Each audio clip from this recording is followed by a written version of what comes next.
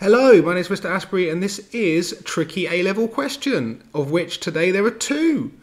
Buy one, get one free. Fantastic. Shout out to Charlie R for recommending I do circles, and shout out to Pioneer for recommending I do AS questions. So this is both AS and A2 topic.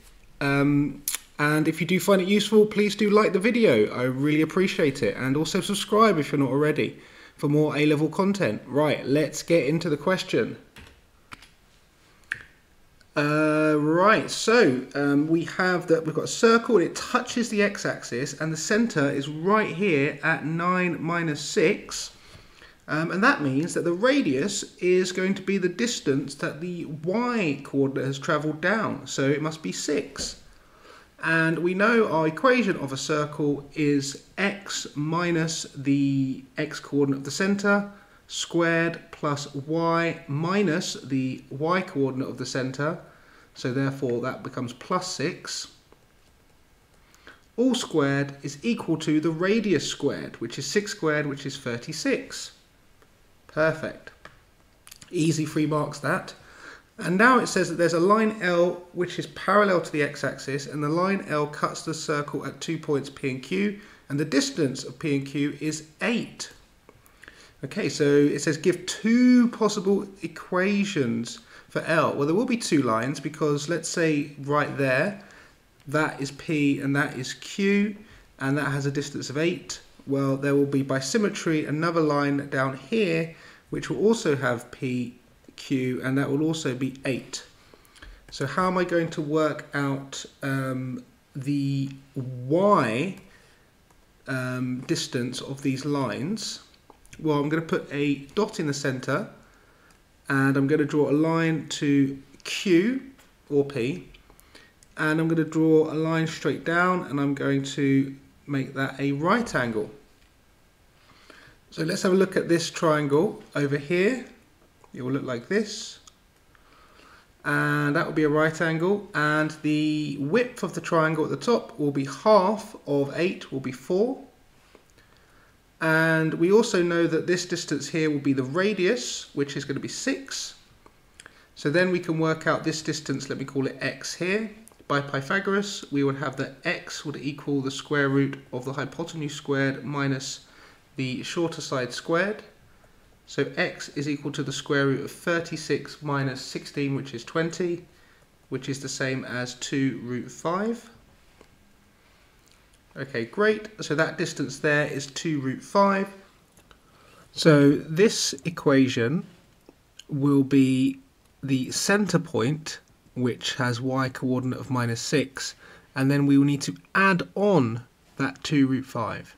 So this will be minus 6 plus 2 root 5. And this one down the bottom will be the center point, and then we will need to take away 2 root 5. So this will be minus 6 minus 2 root 5. And there it is. Those are the 2 possible equations for the line. And here it is, next question. It might not look like a circle question, but I'm going to show you how you can solve it using a circle. So definitely give this question a try because it is a tricky one. And then here is the solution. Part A, we need to find in the term y is equal to mx plus c, the equation of line 2, where line 2 is perpendicular to line 1 and passes through this point. Okay, should be quite straightforward that. We will need to find the perpendicular gradient, m2, which will be minus 1 over the gradient of the original line, which is 2, so it's just minus a half. And we know a point already, so we do y minus y1, which is 3, is equal to m x minus x1, which is minus 2.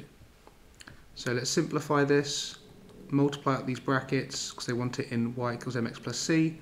So minus a half x, and that's plus 2 times by minus a half is minus 1. So y is equal to minus a half x, add the 3 over, plus 2. Okay, straightforward that. Okay, part B says that we've got 2 points on line 1 such that if I were to draw a triangle with A, it would make an isosceles triangle. So let's imagine where these points might be. We might have one point here and one point here. And if I were to draw a triangle like this, these lines would be the same distance. And then it tells you what that distance is, and it says show the x-coordinates of points B and C satisfy this equation. Okay, well what I'm going to do is I am going to draw a circle around A. That's going to go through those 2 points like that. And I also know those 2 points are on this line here.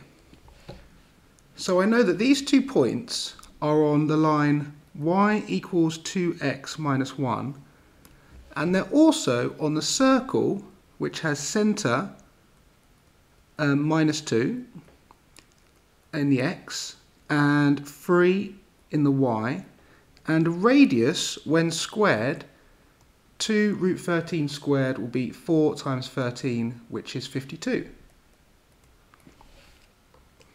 Okay, great. So these 2 points must satisfy the simultaneous equation, which I would solve by putting the green one into the yellow one. So let's do that then. I'd write x plus 2 all squared plus y, I'm going to replace with 2x minus 1, and then minus 3 makes minus 4. Squared equals 52. I'm going to expand these brackets. X squared plus 4x plus 4.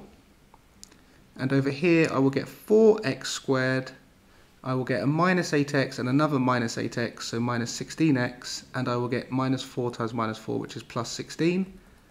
That's equal to 52. Collect up the x squareds, I've got 5x squareds. Collect up the x's, I've got minus 16 plus 4, which is minus 12. And the number terms I've got plus 20, and then when I minus the 52 to make it equal to 0, that's going to give me a minus 32. Perfect, as they've asked for. Okay, let's grab some more space. Okay, and my top tip for part C is that you can do this part of the question without doing any of the previous 2 parts, and it's also worth 4 marks. When I gave this question to some of my students a while ago, so many people left this part blank when really it's just simple as solving a quadratic because they were unable to do part B. So a top tip is just to always see next part of questions as a different question which can be solved. Okay, let's do it then. So it says that part B lies in the 3rd quadrant. Well, the first quadrant is this one, and then it goes around anti-clockwise, like this. So the 3rd quadrant is right over there. We would need to solve this quadratic. I could do it by using the AC method, because I don't have my calculator. So 5 times minus 32 is minus 160, and B is equal to minus 12. So 2 numbers that times together to make minus 160 and add to make minus 12 are minus 20 and plus 8. And then the A term is 5, so I write 5x all over 5, and I put those numbers in, minus 20 and plus 8. I could divide this by 5, this left bracket here, to get x minus 4, 5x plus 8 equals 0, which gives me x equal to 4 and x equal to minus 8 over 5. Now this quadrant here, the x will be negative, so therefore I can reject this one and only focus on this one. And we know also that this coordinate is on the line because we had this isosceles triangle. So this point here was B, so it's on line L. So if it's on line L, then the y coordinate is equal to 2 times the x coordinate minus 1, because it's on line L. And this is going to give me minus 16 over 5 minus 1, which is the same as minus 16 over 5 minus 5 over 5, which is minus 21 over 5. And there we have it. I hope you found that useful. If you did, please do like the video, please do subscribe to the channel and share it with your friends. And also just remember that top tip. Make sure that you see every single question, every sub-question as a new question which could be solved, and don't give up even if you can't do parts A and B. Bye for now.